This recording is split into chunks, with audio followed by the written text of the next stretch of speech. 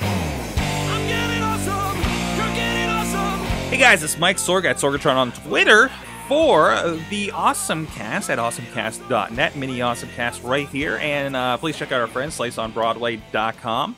Again, our friends who have a proclamation. They had a Slice on Broadway Day here back on April 14th. We talked about on the main shows as well. I actually got to head out there last night for a birthday party. They made a Hello Kitty pizza.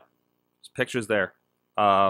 I retweeted them last night at Sorgatron on Twitter if you want to go check those out. Twitter, although, is, speaking of which, the story of the day. They're doing some fun stuff. Fun? I don't know. They're doing some stuff.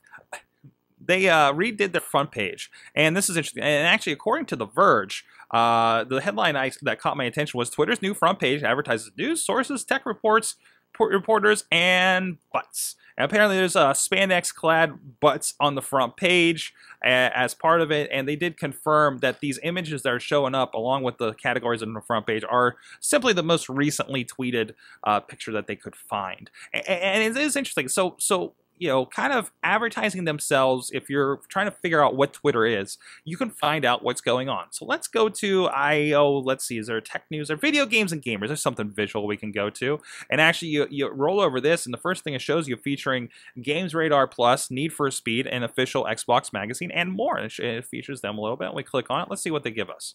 Is it just the Twitter feed in general? Is it something? No, there's a little more to this. So now, really kind of pushing. I'm not logged in under anything to see how this looks, and I'm curious how it would change. So you got top tweets from gaming community. So this actually could be really nice for just checking out the news. Like, what's the latest? What's everybody talking about? And it's not so much discussion happening, though. This is mostly just gaming companies and gaming review companies pushing content out.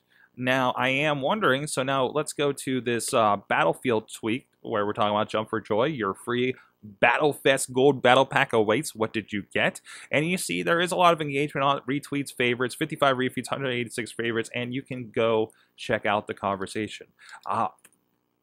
What do you think about this? I'm still kind of wrapping my head around it. Haven't just heard about it this morning. But this is a nice way for people that are like, I don't understand what to start with Twitter. And when you used to go to that front page, there really wasn't much to help you. Like, sign up with a new account. Great, why? And this is a nice visual way to go in there, and you can break it down. You can actually get in. Let's see, what are we under? Entertainment. Yeah, so video games and gamers is actually under entertainment, and as we look at this, you have options on the side here for TV shows and stars. So we click that, we get stuff from American Dad, we get stuff from Grimm. Again, like the accounts for the shows themselves. Interesting. Criminal Minds, Law and Order SVU has an account out there. Apparently, Blue Bloods on CBS. All right. New Girl.